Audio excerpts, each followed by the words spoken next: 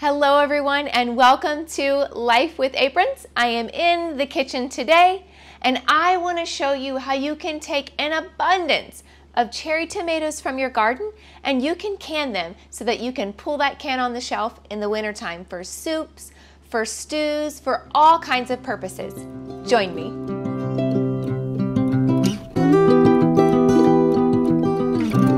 All right, let's talk about canning tomatoes.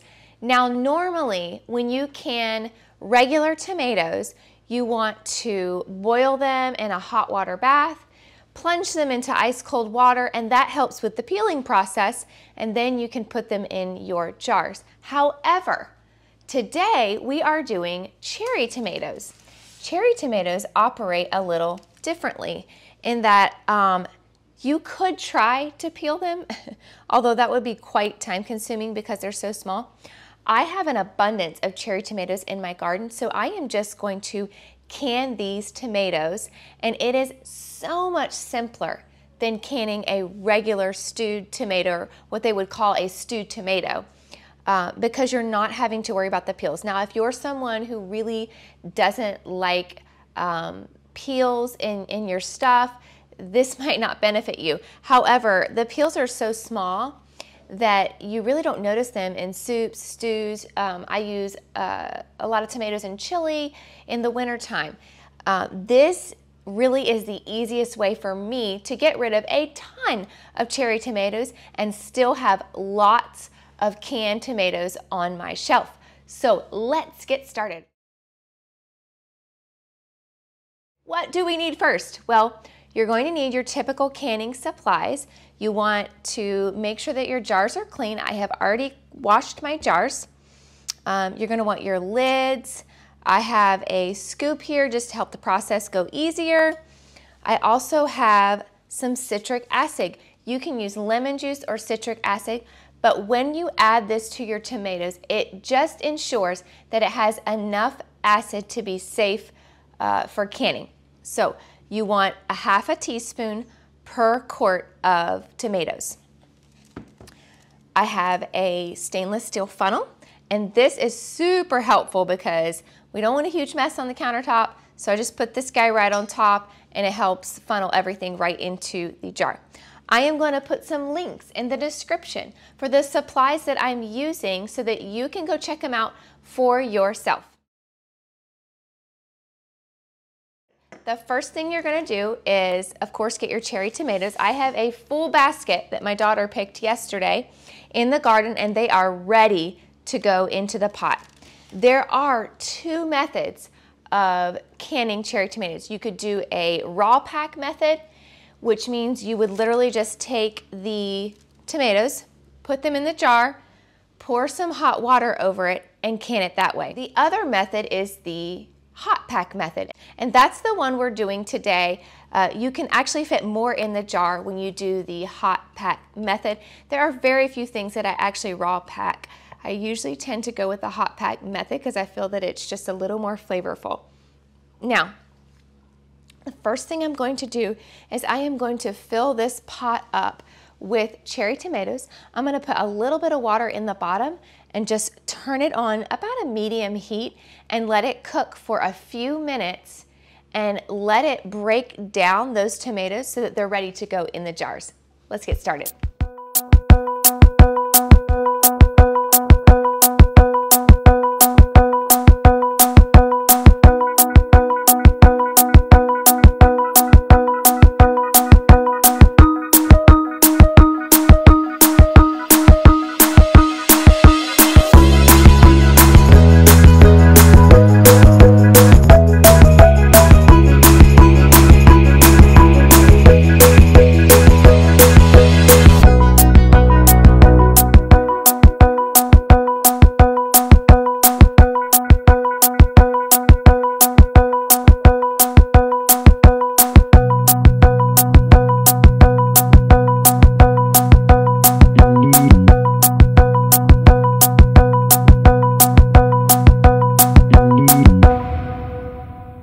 I've got my tomatoes heating on the stove, and while that is going, I want to talk to you about one thing.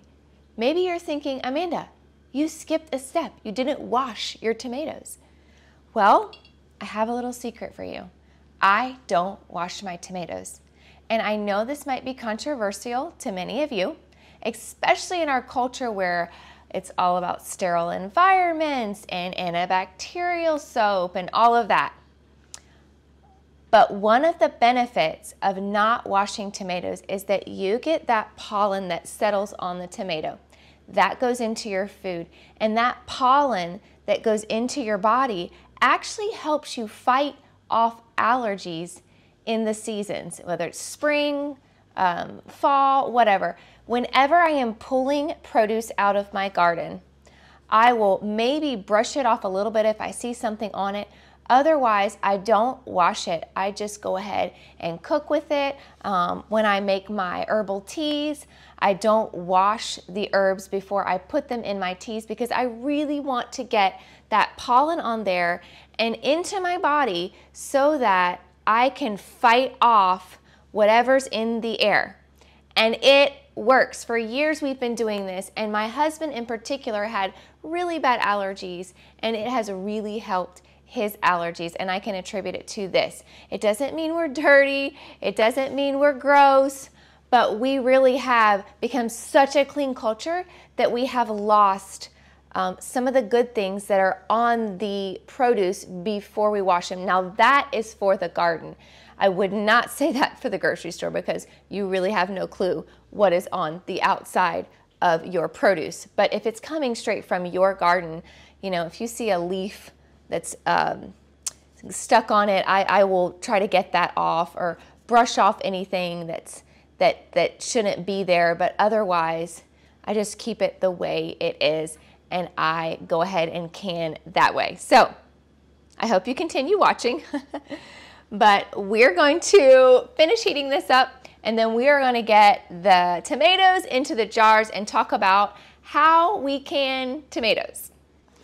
All right, my tomatoes are just about ready. Some have broken down, some have not. I'm going to go ahead and turn it off.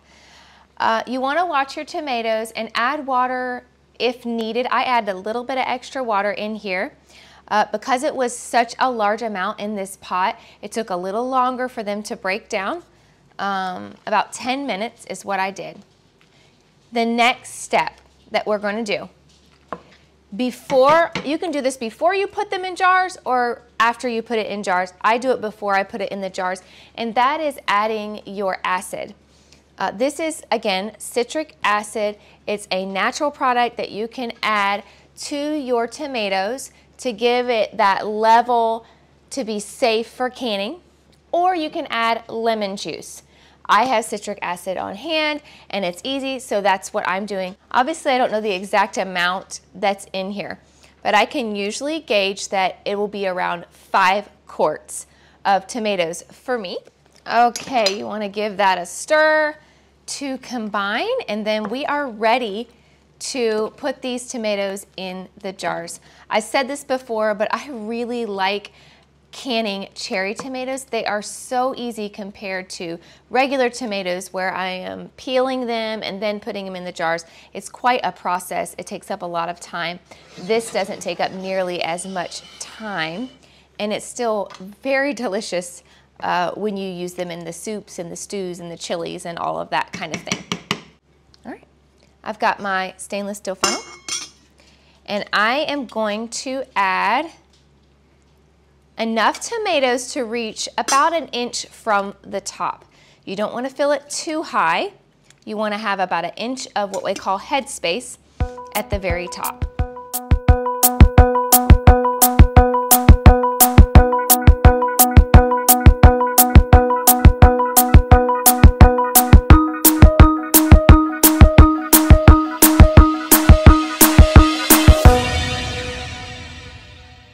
Okay, I have got all of my jars ready to go.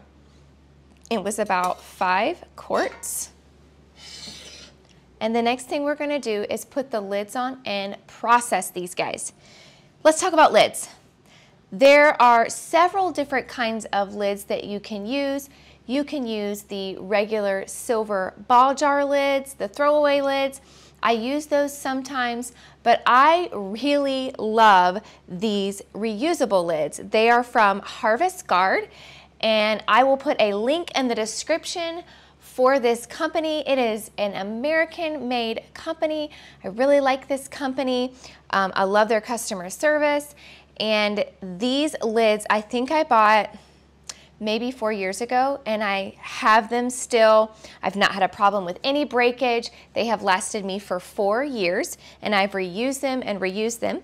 They come with a rubber ring that goes right on the top of it. It sits right in that lip there. And these rubber rings will last as well. Again, I've not had to buy new rubber rings because my rubber rings have also lasted. These particular types of lids, you're going to want to wipe your jar lid for either lids, the ball jar lids or these reusable lids. You want to make sure that you have a dry space there. You just plop these lids right on, add a band, and you want to stick your fingers in the center and you want to screw it until the jar starts to turn. See how it's starting to turn, so I'm going to stop. You don't put these lids on as tight as you would the throwaway ball lids. These are a little different, but if you're using the ball lids, just go ahead and put the lid on, wipe the rim off, put the lid on, put your band on, and tighten it before it goes into the hot water bath. All right, we are ready to can these beautiful jars of tomatoes. I know what you're thinking, what is that on her stove? This is actually my All-American pressure canner. It's in the biggest size that they have because I have a family of 8, so we do a lot of canning. Now, normally, if you're doing a hot water bath, you don't need a pressure canner. You just need a pot that the jars can be submerged in. So you can use a tall stainless steel pot. Ball makes enamelware pots specifically for canning. There are some other companies as well. I would encourage you to look into some stainless steel canning pots because those will be more durable than the Ball enamelware pots. I am using my canner as a hot water bath today so that I can these. Like I said, you don't need a pressure canner. I'm not using it as a pressure canner today. I'm using it for hot water bath. I have filled the canner up about this much with water. You want to make sure that when you're canning your jars, whether it's pint jars, whether it's quart jars, that you have about 1 inch of water covering the top of your jars when you're doing a hot water bath. I am going to bring this to a boil. Then I'm going to take my jar lifter. This is a very, very handy tool. I highly recommend it. Again, it'll be in the description. Ball also makes one. I don't like theirs as much as I like this one. This one is more durable than the traditional Ball one that their company puts out. I'm going to use this jar lifter. I'm just going to lift up my jars and place them gently into the boiling water, and that's when I start my timer. If you are doing quart jars, you want to process the tomatoes for 40 minutes, and that's in the hot water bath, in the boiling water for 40 minutes. If you're doing pint jars, 35 minutes in the hot water bath. If you have any more questions about canning, please put it in the comments. If there's any videos that you would like to see, put that in the comments as well. I hope this video was clear and it took a little bit of the edge off of canning. Tomatoes is one of the most versatile things that you can can because, like I said, you can put it in soups, you can put it in stews, you can put it in chilies, you can make it into a sauce. There are so many ways that you can use a jar of tomatoes on your shelf. Thank you so much for watching, and remember, hit the like and subscribe button because there are more videos coming your way.